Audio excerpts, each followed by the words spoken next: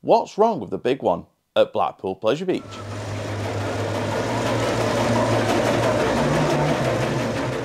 And why does it sometimes stop here? And sometimes stop here? So hello, I'm Scott and you're watching Your Experience Guide, and I'm going to be talking about the big one at Blackpool Pleasure Beach, or as the park call it, Pleasure Beach Resort. Now there's a lot of stories out there about the big one's reliability. Why does it always stop on the lift hill? Why does it do that? What's up with it now? There's so many stories about reliability issues with the big one. So what's wrong with the big one? Or are people just getting a little bit carried away because the big one's doing exactly what it's designed to do?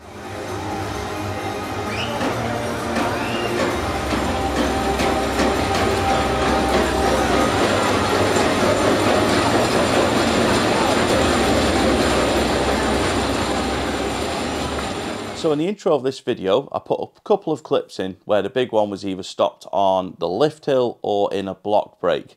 Now all of those shots were filmed either during testing, when they do block testing on the big one, which is something they do every single day before the big one opens. They can do it on 1 train, 2 trains, or 3 trains. They don't do it on 3 trains anymore because they don't have 3 trains readily available anymore.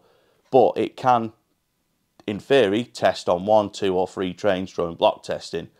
And if it wasn't during block testing they got the shots, it was during what's known as a wheel check. The engineers at Blackpool Pleasure Beach carry out a wheel check on the big one every single day it's open. Now some days you might not see it because you might not be in the area of the park, or if the big one's on 1 train, you won't see a train stopped on the lift hill when they're doing a wheel check. But if the big one is on 2 trains when they're doing a wheel check, you will most definitely see one of the trains stopped at 50 foot. Here's an example of a full clip I filmed during a wheel check last September at the Pleasure Beach.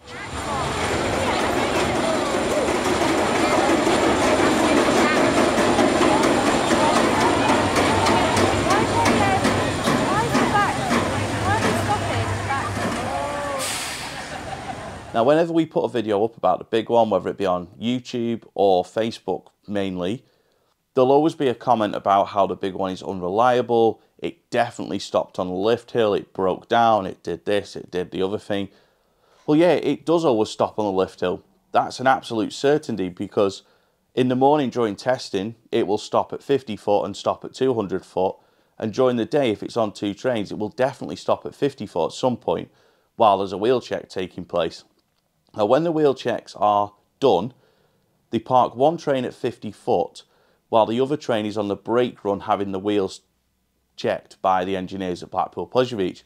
Now what they do is they bring it in slowly round the final corner, and they bring it in very slowly through the last block break, where the engineers underneath the track will be seen checking all of the wheels, and they'll do this with each carriage, each wheel, and they'll slowly move the train back into the station. Only when the wheel checks are fully completed will the train on the lift hill then continue its journey up to 200 foot and beyond, and then the guests on the train will experience the big one. So why is it that Blackpool Pleasure Beach's engineers do wheel checks on the big one during public operation hours? Well, it's to do with the wheel compounds that are used on the big one. Because of the type of material that's used for the wheel compounds, and there is several different compounds that they use, believe it or not, they do have slow wheels, intermediate wheels and fast wheels for the big one. It might sound a little bit like Formula 1, but they do genuinely have different wheel compounds for different weathers on the big one. Now those compounds react differently to how fast the train is running. So at times they do have to check the wheels, and they do it at a set time every day. So usually between 3 and 4 o'clock you will probably see a wheel check happening on the big one. Might be slightly before 3 o'clock, but you will around that time, if you're at Blackpool Pleasure Beach, see a wheel check happening. As an example of these different wheel compounds on the big one, I've actually got 2 big one wheels in my hand. So this one has a red compound and this one has like a browny yellow compound.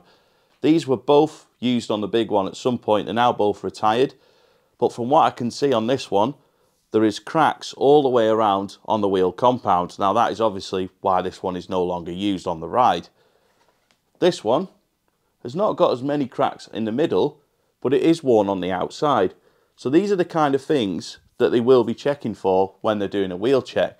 Now, of course, if they see a wheel that's got the cracks like this one has got, then they're going to take it off. I mean, it might delay how long you're waiting for the big one, but they'll take it off and replace it with a brand new wheel, with a brand new compound or a replaced compound, to make sure that the one that's damaged is taken off the ride. And here's another wheel from the big one with a different colour compound again, with different signs of wear and tear on the tread or on the compound. So I've actually got 5 of these in the house, and they've all got different damage and different reasons that they've been taken off of the big one over time. So it's interesting to see that even just from what I've got, there is at least 3 different compounds that have been used on the big one for wheel compounds over the last 10 or 15 years.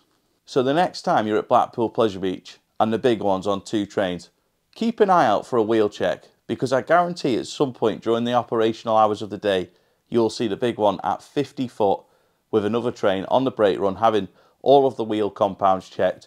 And I guarantee this is not a breakdown, it is a controlled stop. The ride operators will even tell the people in the train that they will be stopping at 50 foot, and there will be a ride operative stood on the lift hill waiting for the train to get up there and stop, and they will talk through with the guests what's happening. Going back to something else I mentioned earlier on in this video is block testing on the big one. Now, there is several block zones on the big one. Now, you'll have heard El Toro Ryan talk about this in his problematic roller coaster videos, and I am not for 1 minute going to claim I know as much as he does about safety zones and block zones on roller coasters. But as a very brief example, the big one has 5 block zones: the station, the lift hill, the mid-course brake run, safety brake and ready brake. Safety brake and ready brake are the 2 brake runs at the end of the ride before you go back into the station. Because the big one has those 5 block zones, it used to be able to operate on a free train service. Now, quite often when it was on a free train service, you would see one train dispatched as the other one was pretty much leaving the lift hill. That's how quickly the trains used to be sent on the big one. This is something that is still seen to this day on another Arrow hypercoaster called Magnum XL 200 at Cedar Point. That is regularly operated on a free train service, and when you are loaded into the train, there is no faffing. The ride ops will be basically on your case.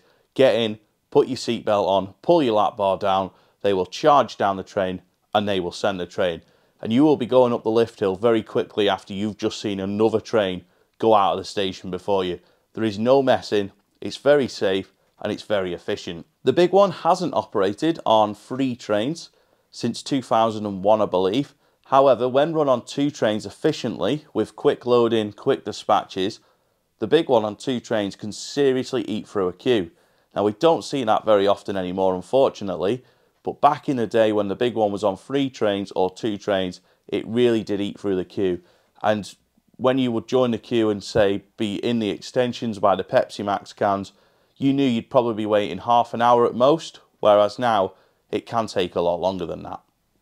Anyway, enough about 3 trains and 2 trains on the big one and other Arrow hypercoasters. Once again, back to the point of block testing. Block testing is carried out every single morning by the engineers and ride operatives on the big one.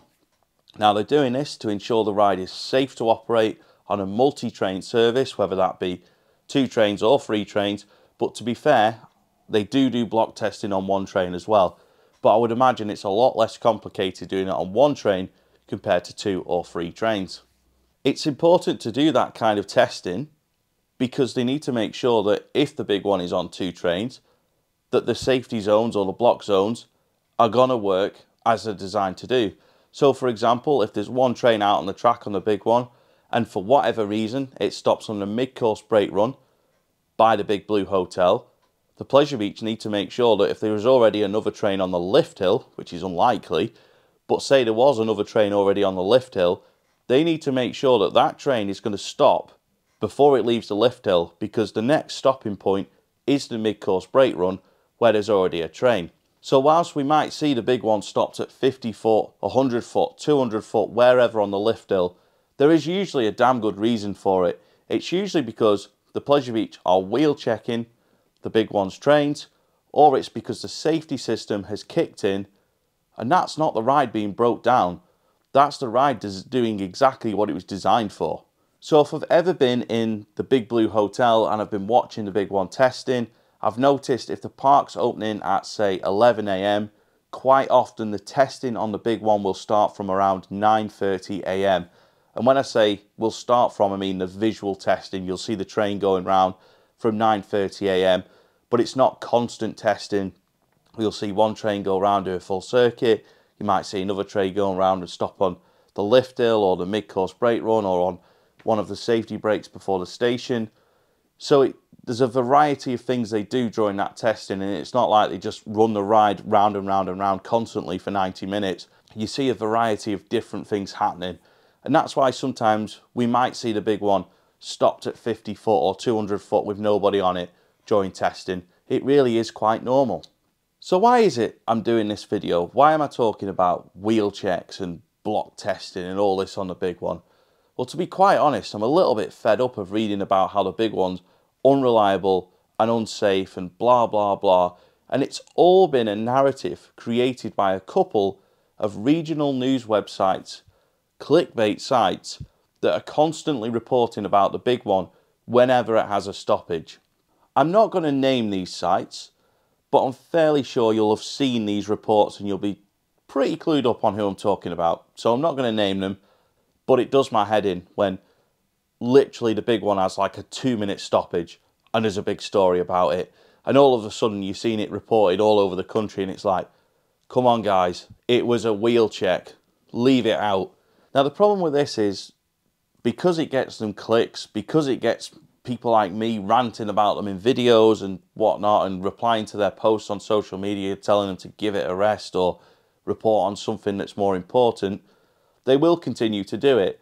And I think there's a great way that Blackpool Pleasure Beach or Pleasure Beach Resort could shut down all these like news reports about the big one, and they could maybe take a look at what Alton Towers did with the Smiler in 2016, when any time like the Smiler was closed for a little while or might have had a lift stoppage or whatever, the news were all over it. And it was an easy target, like the big one's an easy target. But Alton Towers shut it down by putting a director in front of the towers on a camera, explain the safety procedures, explain what was going on, and shut down the clickbait stories. I don't know if you saw the recent promo video from Pleasure Beach during their season launch, but there is an example there of 2 or 3 or even 4 really good camera presenters who could literally get in front of the camera and shut down these news stories from the regional press who are constantly reporting on the big one stoppages and be like, right, it stopped because of this reason, the safety systems have kicked in, it's standard procedure, please report on something more important. Probably more professional than the way I've just said it, but I don't know if you saw that video from them, from their season launch, but it was expertly put together, great presentation, really well edited, and that kind of thing to sort of shut down the narrative about the big one and what's been reported on it so often, I think would have put an end to this silly narrative that's been created that the big one always breaks down. Because it doesn't. Here's some examples of it working perfectly.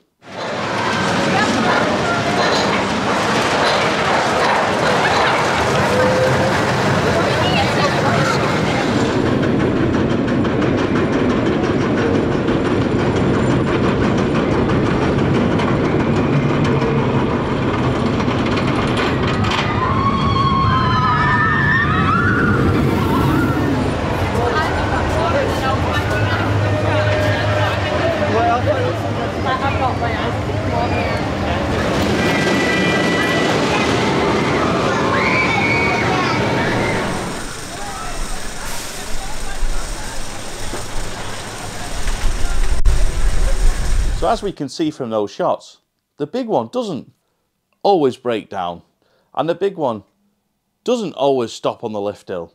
Actually, the times it does stop on the lift hill, it's actually quite rare. It's just that every time it does it, it's reported on. So it literally looks like it happens all of the time. And this is why I think that there's been a really unfortunate narrative created, whether it's intentional or not, by the local news sites, I don't know.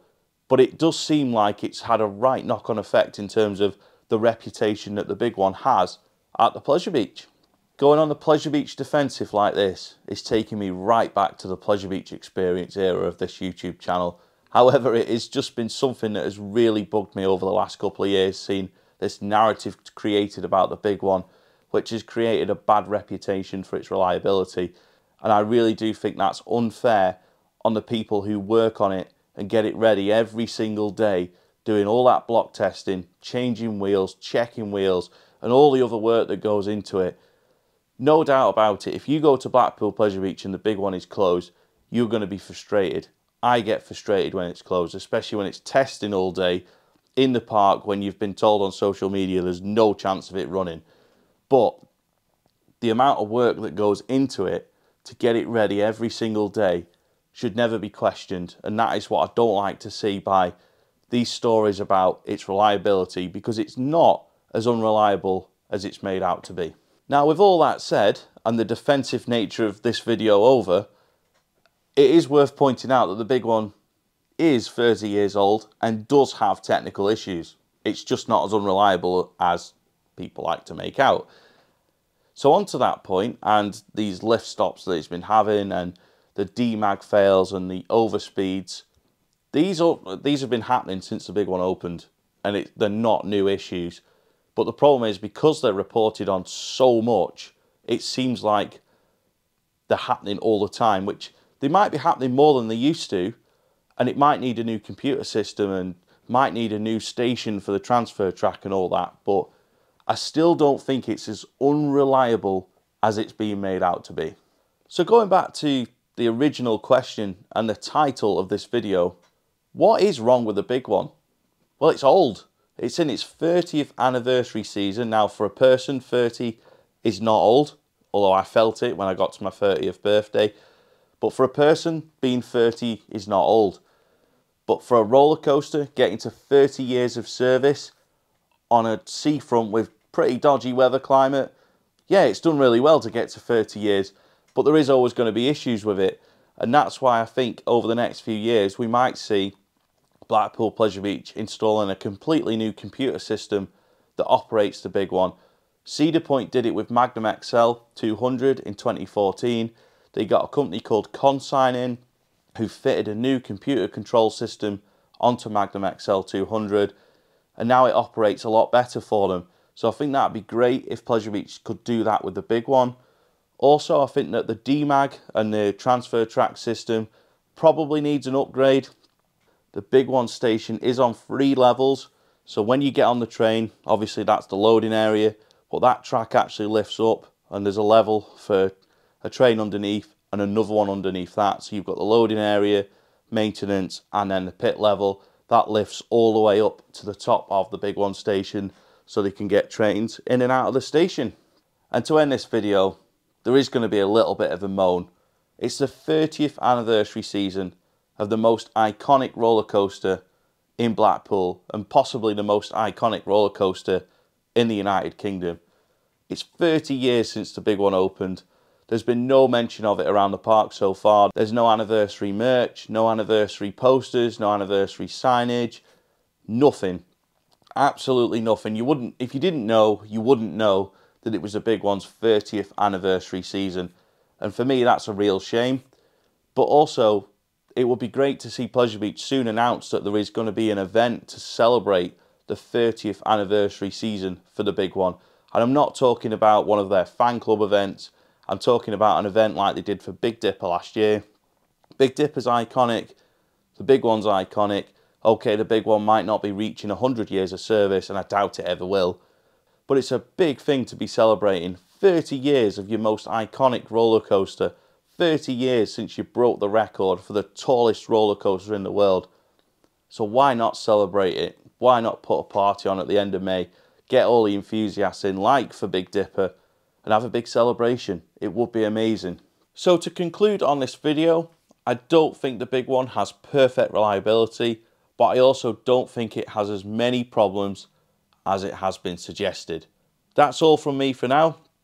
I appreciate I have rambled on a lot in this video, probably more than I expected, but I had a lot to say about the big one and its so-called problems. So that's all for now. Please give it a like, it's a little thumbs up below. Please subscribe. Many thanks for watching, and I'll see you next time.